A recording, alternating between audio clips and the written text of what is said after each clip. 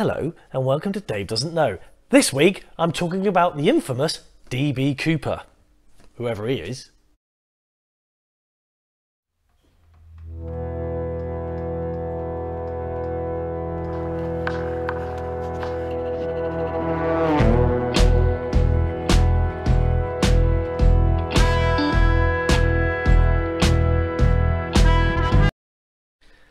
DB Cooper. Who is he? Why is he? And more important, where is he? If you don't know about DB Cooper, where have you been? If you already know about him and are sick to death of all the documentaries, the books, the films, the scripture? Yeah, all of that. The pamphlets, the leaflets, whatever the difference is, then I'm sorry too. However, watch on. I think you'd be very interested in this one. It's a great story. In 1971, a Boeing 727 operated by Northwest Orient Airlines was flying about the place on its way from Portland to Washington. It was during that flight that a man in a suit and a clip-on tie told the flight attendant he had a bomb. Now straight away getting into this, it's 1971, the 70s, hijacking was rife. There was loads of incidences, some successful, some not so. What a nightmare situation to be in. The flight attendant, 22-year-old Tina Mucklow, would remain seated next to Cooper as he chatted about the view and other facts about the area. A local man, perhaps? Cooper was demanding $200,000. Now, by today's standards, that's about 1.4 million, which, to be honest, sounds a little bit Austin Powers to me. He also demanded 4 parachutes upon landing in Washington, Seattle to be precise. Cooper was described as polite, calm, middle-aged and carrying a black attaché case. He was wearing a black or brown suit with dark tie and white shirt. A little bit like the FBI. Now the actual ticket that he purchased was in the name of Dan Cooper. It wasn't until the press got hold of it that I think it was lost in translation and he got the name DB Cooper. It's a bit difficult to get them mixed up, but DB Cooper, Dan Cooper, I guess it sounds a little bit more exciting, and obviously that's going to sell papers. That's just my opinion, of course. Cooper promised to release all the passengers upon landing in Seattle, where he wanted the money, the parachutes, and the plane refueled before taking off to Mexico. So let's recap. This guy's confident, he's polite, he knew about fuel stops and what amount of fuel was required, he knew where to stop, he knew the lay of the land. Conspiracy theories, all winding themselves up into Dave Doesn't Know territory. The plane landed in Washington and Cooper released all the passengers. With money in hand and his parachutes, he took off to Mexico.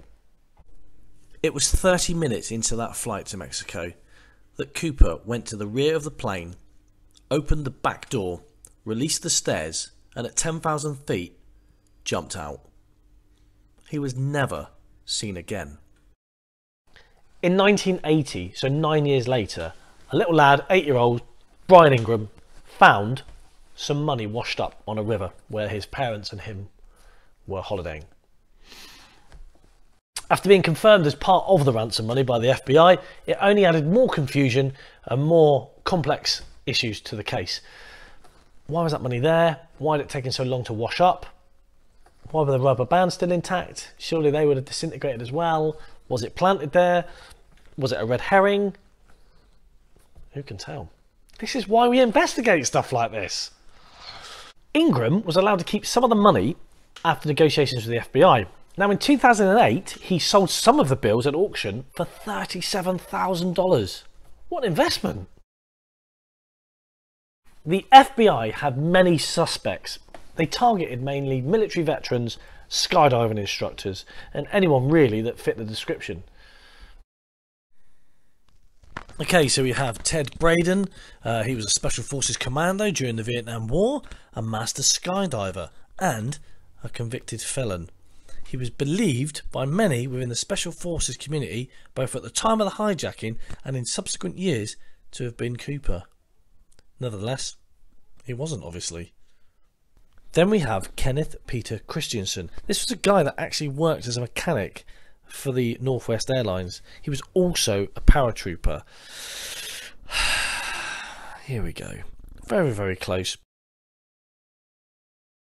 Now there's one suspect that sticks out for me. L.D. Cooper. You can't make it up, can you? Lynn Doyle Cooper. Now, interestingly, his 8-year-old niece remembers around the time of the hijacking, her uncle and someone else were planning something rather mischievous. And the next day, the hijacking happened, and L.D. Cooper came home with blood on his shirt and injuries, for, you know, maybe from jumping out of a plane. I don't know whether that's something that could actually happen. L.D. Cooper. Apparently, he was also obsessed with Dan Cooper, the hero at the time in movies and comics.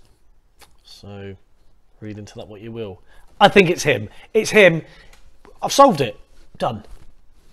For me, Richard McCoy looks like the sketch. This is the guy that I think done it.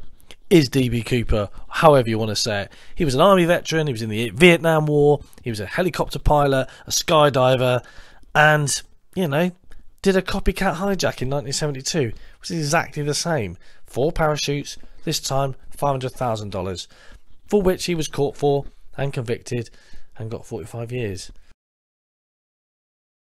Okay, so lastly we have Robert Wesley Rackstraw. Now he was a retired pilot, an ex-convict who served in the Army helicopter crew during the Vietnam War. He tried to fake his own death. He was a skydiver. I think he looks just like the sketches. He's been the one that everyone's wanted since the start of this in 1971.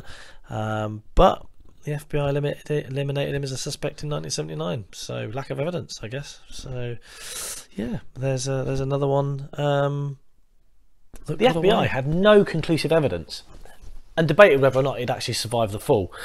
Jumping out of an airplane, no previous experience, or so they thought. The adverse weather conditions, not knowing the lay of the land. Of course, it all contradicts each other because witnesses say that he did know the lay of the land and he's got skydiving experience. Look how confident he was going to the back of the plane and jumping out, knowing at what height to jump, knowing at what speed, knowing where to jump, knowing about fuel stops. This guy's got inside information or is a veteran of something. This remains an unsolved case 51 years later. Now the question you're all asking, obviously, is does Dave know? Well, on this occasion, I don't. There's a surprise. The thing that gets me about this investigation, about this whole story, is that they had so many suspects with so many details that were so close, yet the FBI did nothing about it. They obviously know what they're doing, but do they? Thanks for watching, guys. Thanks for tuning in.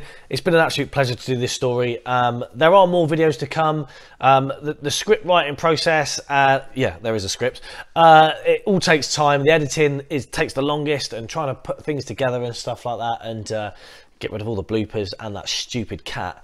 Yeah, so they are on their way, and but thanks for tuning in, and please like and subscribe. I really do appreciate all your comments and stuff like that. I do have an Instagram page now as well called Dave Doesn't Know, so check that out if you can, and give me a follow and give me a message. I'll always try and message you back as well, and especially if you've got some ideas for future videos. I mean, there are loads.